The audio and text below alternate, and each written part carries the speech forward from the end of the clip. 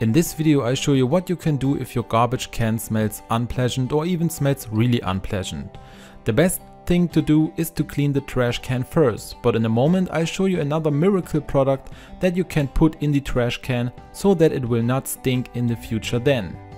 To clean the trash can, we now make a cleaner from some water and vinegar. I have now here 1 liter of water and add half a cup of vinegar. And then make the trash can with this cleaner completely clean. The best thing you can do is tip it into the trash can. Take another sponge and wipe out the trash can really well so that it's really completely clean again.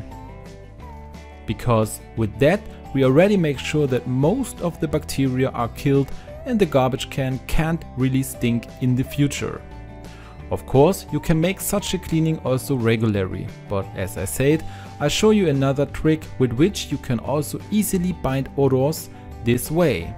Because there is a home remedy which you probably already have in the house, and if not, then you should have it in any case in the future. And that is baking soda, because baking soda binds odors and therefore you can use it perfectly in your trash can. I have 1 to 2 tablespoons of baking soda in this little bowl here now. Depending on the size of your trash can you can adjust the amount a little bit, of course. Now I'm going to dump this once at the bottom of the trash can. I now shake the trash can a little bit so that it is evenly distributed, and then the trash bag can also be used normally. Already the soda in the trash can ensures that bad odors are directly bound and the garbage does not really stink.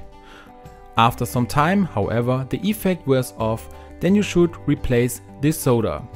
You can tell when the garbage can starts to stink again. You can ensure this easily that your trash can no longer stinks, and all thanks to a home remedy. If you liked the video, then I would be really happy about a thumbs up.